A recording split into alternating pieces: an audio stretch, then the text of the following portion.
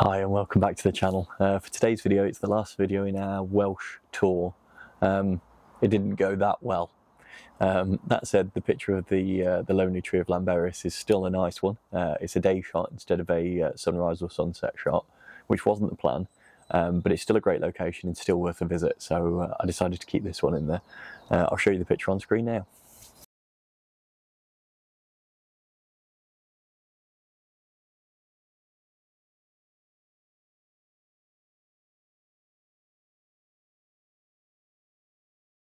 So it takes about an hour to get from the South Stack on Anglesey down to Llanberis, where the tree is near Llanberis.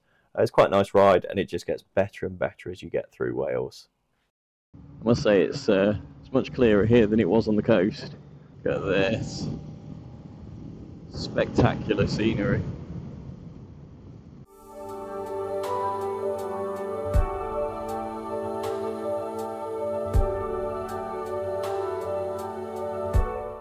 So you get this golden hour at sunrise and sunset times, and everything just looks lovely. The colour temperatures are really warm. Photography in the golden hour is one of my favourites. It's absolutely beautiful.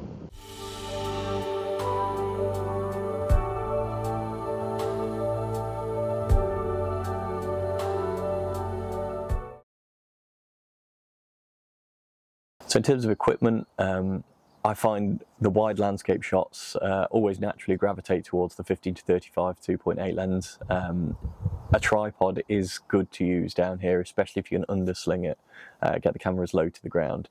I actually took a few shots resting on the stones on the floor, but a tripod is better if you can, and on the Canon R5 as usual.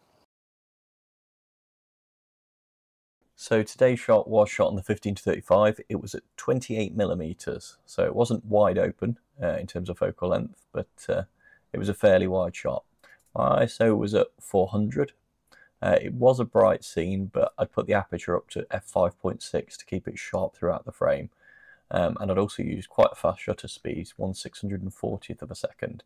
So I could have dropped the ISO down and dropped the shutter speed down, but the 640 I knew was going to be a sharp shot handheld. The 15 to 35 is very good even if you do use slower shutter speeds, but the 640th, you know you're going to be fairly solid. Shutter was electronic. Subject to detect was set to none, and we were shooting single shot as well. Okay, so here's a shot of the tree just as you walk in. It's easy to miss. It's only when you get around the front you realise it produces these sort of photos when you're in the right spot. Setting up the landscape behind is important. There's a shot of a giant sword up the road with the same background, and there's the little tower you can see in the centre of the picture there as well. I did do a very quick night shot on the way out, but too dark to use. This would have needed a much longer exposure and a tripod, which I didn't have with me, and I was on my way to ride across Wales in the middle of the night to get to a tent. Okay, so this is our day shot of the tree. I had no intention of using this for the final shot, but circumstances dictated that it was the only one I'd got that was usable. We've got quite a few bright bits and dark bits in this that we'll try and level out a bit, and I'll probably lose a little bit around the top of the image too. The crop itself will stay the same. I'm quite comfortable with where that's at. So we'll start, I think, by tidying those few leaves at the top of the tree. So I've duplicated that layer, and I'm just going to lose the top branches. To do that, I'm going to go to the clone stamp tool, and we'll just have a couple 100-pixel brush, 100% opacity. I'll press Alt and click, and then I'll just put some of the sky over these branches. I just want to bring in the top of the image a little bit. And then we will move to a harder brush, just to give a defined edge. I don't really want a soft leaf fade out. I just want it gone.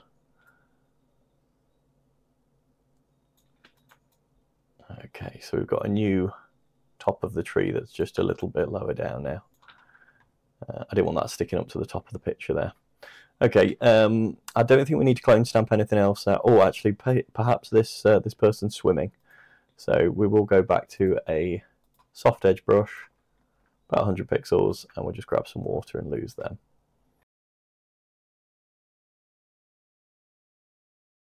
Okay, I think that's in terms of clone stamp. There is this little tower in the background. It's quite a way away. There's a paddle border there. I missed them as well. They can go away. And that's quite nice. You can easily go up to there. And then you've got the Snowdonia region over in the background. Shadows and highlights we definitely need to play with. So we need to brighten up this tree and darken down these hills. So let's go Image, Adjustments, Shadows and Highlights. And let's work on the foreground first. About 40% is where it's at with shadows. 31%, but the colour's gone off, so I need to pull the colour correction down. So that's minus 33. Okay. Let's have a look at the before and after. Okay. Quite comfortable with that. Okay, we've washed out a little bit of the front, so let's duplicate the layer again. And I'll darken down just the slate a little bit, I think. So we'll use the burn tool, 300 pixels and quite a low exposure, about 20%, and I'll go for mid-tones here. They were quite a dark slate colour in real life. So I wanted to brighten the tree, but I don't need the stones to be bright. Similarly, these look a little over bright in the corner. Just tone these down a little bit. I'm not comfortable with the colour that this bush has gone. It's a strange green, so I'm going to go through selective colour and see if I can address that. So image adjustments and then selective colour, and we'll rattle through those. It's the reds and yellows that are likely to fix that. That's already better, taking the cyan out the reds. Okay, so that's fixed those colours. Just a bit of red and yellow tweaking there. Mainly the cyan in the reds, and same in the yellows, taking the cyans down. I'm not expecting there to be any greens in there really. A little bit in the tree at the top. Happy to darken that actually, I'm going to bump that right up. Cyans will be the sky. Yeah, so we'll darken that too. We will try and pull some more blue out of the sky as well, I think.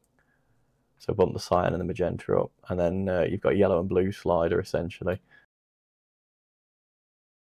So I'm happy with, I think, all the colour changes we've made there. They're much more like how the scene was in the flesh. We have darkened down the rocks a little bit too much, so just going to pop a layer mask on, and with a black brush I'll just bring back a little bit of the brightness in these rocks. We'll duplicate those two layers and we'll merge them together, so we can roll back any of the changes, but we're still just working on one flat top image. Now we can go image adjustments, color balance, and tweak the overall color balance of the image. And I think I'd like to push the red sliders a little bit, so that just makes it a warmer feel. I'm not expecting to tweak these other two too much. Take a little bit out of our magenta slider. Add a little bit in our blue. So +4, -8, +4 on the midtones. Just going to bump things up with curves, Control M for curves, and just bump up the bottom of that a little bit. Okay, and then image adjustments, vibrance and saturation. The vibrance can go up 36, saturation, it's going to go down 5, so I've taken a bit of saturation out. So it's made the colours more bold but less saturated. Okay, we'll bring up levels, Control L. There's a lot of white in this image, so we're going to pull up the tail at the left hand side by moving this slider to the right.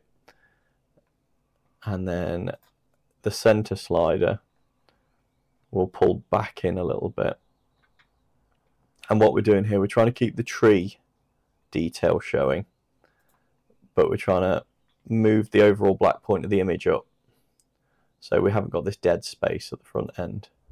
So if we look back to where we started and where we're at now, okay, that's okay.